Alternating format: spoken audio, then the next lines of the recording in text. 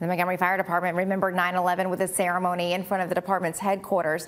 Fire Chief Mifford Jordan vowed he and his fellow first responders will never forget what happened 23 years ago today.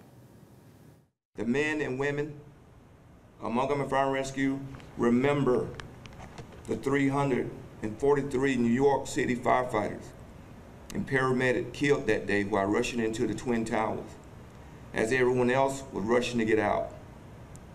We remember the 23 police officers of New York City Police Department and the 37 Port Authority police officers killed. And that ceremony also honored the 15 Montgomery firefighters who have died in the line of duty.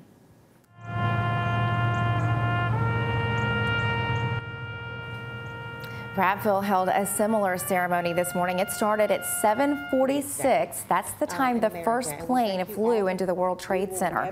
The leaders used this ceremony to teach a lesson for students who were born after the terrorist attacks.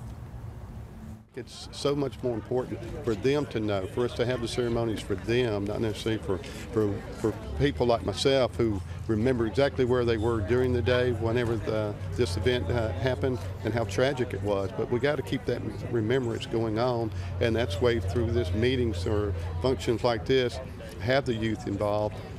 That's the only way for them to learn.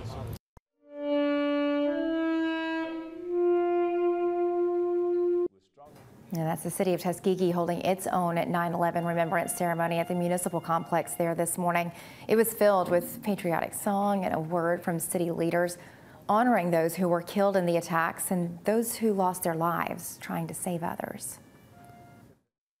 It's the feeling of arriving at the scene of an incident and your sixth sense telling you this one is going to be dangerous and you might not make it home.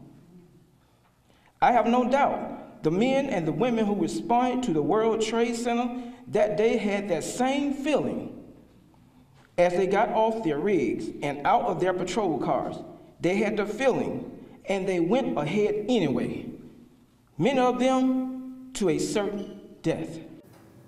And that event ended with the placing of memorial wreaths, the playing of taps, and a final call. Several other cities held similar events today. We'll have much more on those coming up in our afternoon and evening newscasts.